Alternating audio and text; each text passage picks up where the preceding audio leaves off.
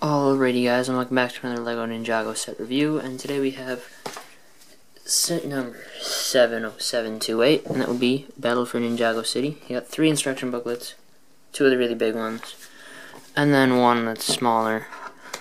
You know, the 2 really big ones build the building, the smaller one builds the, all the other things like Zane's the glider, the tree, the Overlord's mech, and a little terrace thing, I think, right?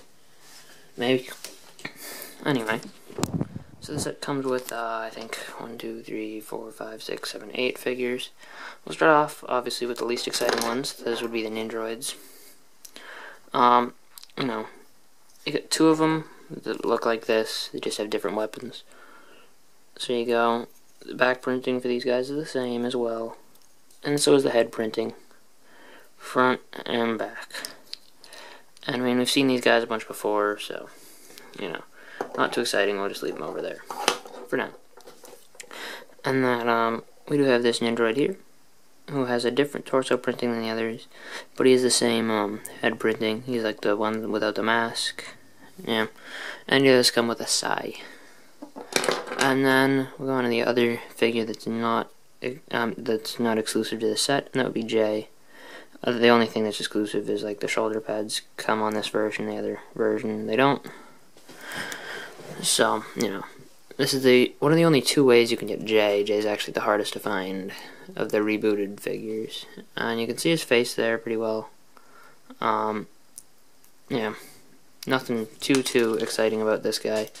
Back printing's the same, and he does come with this Techno Blade, which is also, I guess, kind of cool. Yeah, other than that, though, this guy's not the best figure.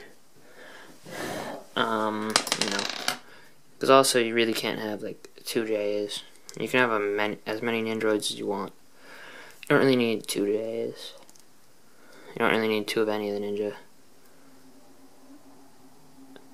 But it's nice to get them in multiple sets, just because then, some people get certain sets and some people get others, and you don't have to get them all to just get all the Ninja. Which, I mean, that's kind of nice, in a sense. But, I got all the 2014 sets anyway, so, I don't need 2 J's. And there is his Techno Blade.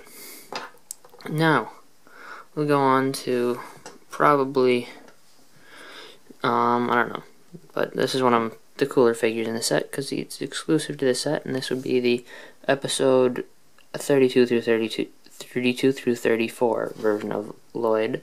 You can see his torso print is pretty cool. It's got like this stone army armor. That's what this armor is. That's really kind of weird right there. Got a little, I don't know, little black coloring for some reason. He obviously has his hair and his 2014 face, which I will get to. Like, the only part of this figure that's exclusive is the torso, but it's a nice exclusive print, so. There's the front, and we are going to be getting a Kai with this version in the summer minifigure gift cube, so that's cool. But so far we've only gotten Zane and Jay, and the reason that they gave Zane and Lloyd, and the reason that they gave Jay shoulder pads was probably to make him look a little bit more like this version without having to make the new printing. But there's Lloyd's face. And he obviously has no printing on his legs, like the other version from 2014. And I'll probably do a comparison between all of the Lloyd versions and all the Zane versions. And maybe the other ones for 2014. But, whoopsies, I just broke Zane's little Techno Blade. Zane here is kind of interesting, because he does kind of come with a vehicle in this set. He obviously has his regular face, which we've all seen plenty of times, so I really don't need to show you, but I'll show you anyway. There's Zane's face. And the torso printing on this guy is really cool. It's a little bit different from Lloyd's, you can see, because it has the 2 bands over the corner armor things, which is a little bit different than all the others. He's the only one I think that's like that. But this is pretty cool. This is the last suit Zane wears before he kind of dies in episode 34. And he does come with a glider, which I will showcase now, and then I will take it off him. And just show you him with the shoulder pads again. So he does come with this cool little trans blue shield, which didn't appear in the show, but it does look pretty cool. Same with the glider, it didn't appear in the show. But I don't know, I really do kind of like this glider. It's kind of cool. So you can have him like this when he's like gliding, or if he wants to shoot the missiles and attack like straight up, you can turn it, which I really kind of like that function. You can turn it, and it doesn't like let you turn the wings separately. They have to be together because of this piece here. So you know, kind of creative there. And then you can shoot the flick missiles. But other than that, not a ton to the glider. It's kind of a nice detail to add to the set, to be honest.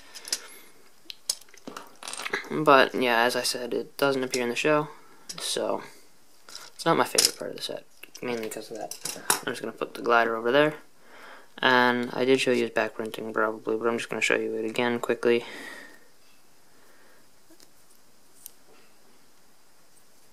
There you go, and yeah, that is Zane. And now, the next figure that we're going to move on to is probably going to be Nia, because we'll show the Overlord with his little mech thing. And Zane obviously comes with his Technoblade. I don't know if I mentioned that. Now, we do have the 2014 version of Nia, which is really nice. The torso printing is really cool, and it is exclusive to this figure. Same with the leg printing, so that's really nice. The face printing is not exclusive to this figure, and it doesn't really look much like Nia, but, you know, it's good enough. It looks good with the mask, not really with the hair. I've tried it with the hair, because I have the hair, but, you know. And then she does have back printing, too. So, there you go. And she comes with swords. In this set, you get a bunch of extra katanas, which is kind of interesting. But kind of makes sense, because you get a ton of them. And one other thing I want to point out is that the helmet is basically the same, except for, unlike the old version of Samurai X, we have a black helmet instead of the dark gray one. So, that's a little different. And we're going to take those figures and put them aside, because we're going to take a look at the big boss, Mr. The Overlord. So, the Overlord here, you can see, does come with his little mech spider thing. The thing I notice about this figure that I kind of dislike is the fact that in the show he's really big. Like, this mech is really big. But, you know, it's kind of the same size as Zane, the opening there. It's just a little bit odd. A little bit different, but, you know, I guess it's not really bad. The Overlord does come with black legs. Where did I put them? Yeah, I threw them in with all the other extra pieces, which I put in a recycling bin. It does come with a brick separator, by the way. But let me grab the legs out of here. And you do get a bunch of extra weapons and pieces. But the Overlord comes with legs that you can use when he's just walking around, which is kind of cool. But I like him with the slope better because he looks cool. I do wish that they had gone with printing on the legs and a like cape like Vitruvius's, except like purpley, because that would have looked really cool and it would have been more accurate to the show.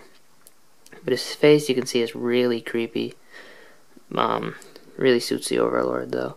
And you can see he's got his golden armor printed on there.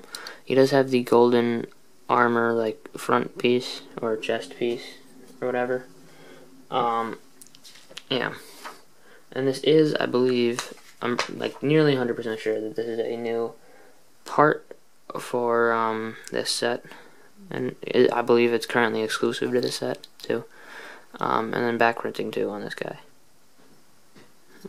He also has back printing on his head, which is kind of weird, but, you know, whatever. It's not like a double face, it's like just random back printing. And then he has his helmet, which is obviously, if you remember from the show, it falls and it's giant. So, again, inaccurate, but cool enough. He does come with this weird staff, which doesn't appear in the show as well, but it is kind of cool. And now, before we put him back in the mech, we're just going to take a little look at his little spider mech thing. It does have the 3 arms, which can move up and down. And these things can move up and down, too, if you want them to. You can just leave them like they are, though, and it'll look fine. There's a sticker in there. which looks really good when you put the overlord in there, which we'll see in a second, because these things are attached like that, which I don't know if I totally like that, but I don't really hate it either. And these gold things, I'm glad they included those, because those are important kind of in the show. Like, that's where Zane holds on when he's destroying the overlord. And then we do have a nice flag, which is actually 3 flags with stickers. And on the back, it's the same. Those are the same stickers on each side. Then we have a sticker here on his missile shooter, which can move up and down. And it's a spring-loaded missile. And this is the only spring-loaded missile we get in this set, actually, which is a little bit odd. Usually, I think in every other set that I've gotten spring-loaded missiles, there's been 2, but... Oh wait, no, there was another one. There was 1. But you can see, it looks really cool when you put the overlord on there. It just looks really kind of awesome. He's a really cool villain. So, with that, we're going to move on to the other parts of the set. Starting with, first, this little entryway pagoda thing. It's like the same size as the base. That's what it looks like if you put it right up at the bottom of the building. I'd say it looks pretty nice. It's really kind of basic, but, you know, it gets the point across. Yeah. I do kind of wish that they'd, like, done the inverted slopes on the bottom. Whoops. Because that just would have looked a little bit better, in my opinion, but what do I know? And it is only 1 wide, which is a little odd, just because the slope there. But other than that, it's pretty cool. And we do have the tree over here, which there is a zip line going down the tree, but we'll get to the zip line when we get the rest of the building. You know, it's got the little 2 sections, actually, the zip line, but the tree looks nice enough for this set, for this purpose, as well, just to be a tree. It definitely gets the job done, but it's kind of probably a nicer tree than some of the other trees you get in LEGO, so not going to complain about it. It's a cool tree. And we're going to move basically everything over to the side, and I'm going to lift up my champion and just go like this, and then you can see that. So anyway, if we move this over here, you can see from the front it's a really nice looking building. There are a couple functions that make the set really cool, and if we look up at the top, you can see that. But first, we're just going to take a quick look around the outside of the set. You can see the back. It's got this leaf here. This is going to be a little hard to do. And then on the other side, it's got another leaf. That's what it looks like from the front. I'm not going to do a ton until I go into the features, but you know, you can see there and see there. Pretty cool. You do have some stickers here, notably, on both sides of the 2 of those, and then a sticker there, but those are the only stickers on the building itself. These are all printed. I'm going to just take a look there. You can see those. And, the little golden dragons. But other than that, we're going to undo the tripod and get down a little bit lower. For the bottom sections. So on this side, you can see this will turn around, and there's some weapons there. There's some weapons on the other side too. You can see the staircase. There are little doors here that the minifigures can fit through to get to the back. And then there's the other door on the other side, the rotating door, which I think those are actually really cool, to be honest. And you do see the little terrace patio thing. I'm actually gonna take off the zip line so we can just detach the tree for now. In the bottom, you can see that's what it looks like when you have the little thingy in there. You can see kind of in there. There's a torch here. In this thing, there's like 4 gold studs. You can't really see them that well. There's a barrel in the center. This is where those other little doors come out, the 2 small doors. And this thing does something, which I'll explain the function that it does when we get to the other side. And then we do have a little jail cell, which I find this a little odd because you can get to the weapons from the jail cell, but whatever. I mean, it is nice to just have a jail cell for the ninja to lock up the bad guys. And it does have the nice little key piece on there. Going up, we'll take a look at the interior. We do have just an empty box here. There's stuff in the box on the other side. This is empty too, but it's a little cabinet. And you do have another cabinet next to it back there with the two little bottles. There's a little grill with some hot dogs, one fell off. And this is supposed to be a table with a chair, which I don't really like that much. There's nothing really in this center part. But then, when we get over here, there's a crate. It's empty, but it can open up. It does have a sticker on it, which is nice. And then, I'll get to that in a second. This is the other crate. It does have an axe in it. And then there's a wrench and a walkie-talkie there. But inside here, we have a really cool little sticker up on that top piece that I'm pointing at right now, center of the camera. It's like got the building shape, and it shows like a red dot. And we do have some printed parts in there. I might do a little bit more detailed view of this building after I do a couple modifications, maybe. So, you know. Up on the top floor, we do have a missile shooter, which I'll show you from the other side. This stores ammo for another thing. And this right here is a bed and ammo for another thing. I am just going to do a quick view of the roof as we turn around. It's the same on both sides, so you're not missing out on much. But, back to the front. Notice we do have the fezzes in gold. But, right up here, you'll see in a second. I'm gonna, you know that thing I told you does a function? This is what it does. It spikes up on the stairs. So that's pretty cool. The doors do open up nicely. And that's what it looks like when the doors are open. We do have these little lanterns, just, you know, noting that. Now, showing you basically an outline of the set.